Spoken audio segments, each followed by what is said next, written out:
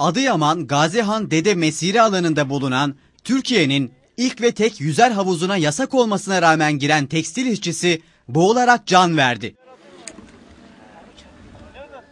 Edinilen bilgiye göre Adıyaman Organize Sanayi Bölgesi'ndeki tekstil fabrikasında işçi olarak çalışan Mehmet Ertürk ve diğer tekstil işçileri piknik yapmak için Gazihan Dede Mesire alanına geldiler.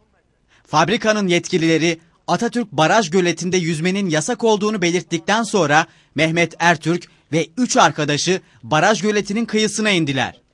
Daha sonra yüzer havuzun bulunduğu ve tel örgülerle çevrili bölgeye girmek istediler. Kapıların kilitli olduğunu görünce çitlerin bittiği noktadan içeri girdiler. Yüzer havuzun bulunduğu yere giden gençlerden Mehmet Ertürk havuzda yüzmeye başladı.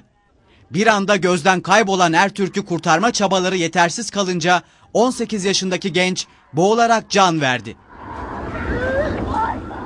Ekipler kısa sürede olay yerine gelerek olay yeri inceleme ekiplerini çağırdı. Jandarma olay yeri inceleme ekipleri olay yerine geldikten sonra dalgıç ekipleri şahsı sudan çıkardı. Olayı duyan şahsın yakınları sinir krizleri geçirdiler. Yakınlarının feryatları yürekleri dağladı.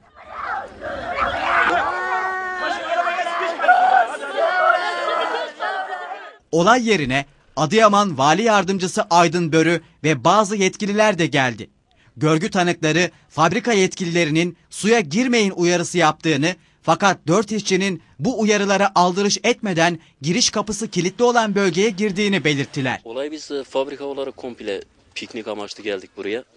Sabah bu mahil yerine geldiğimizde zaten imalat sorumlumuz, işverenimiz toplantı yapıldı.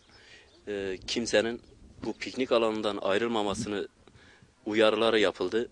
Her türlü tedbirimizi aldık.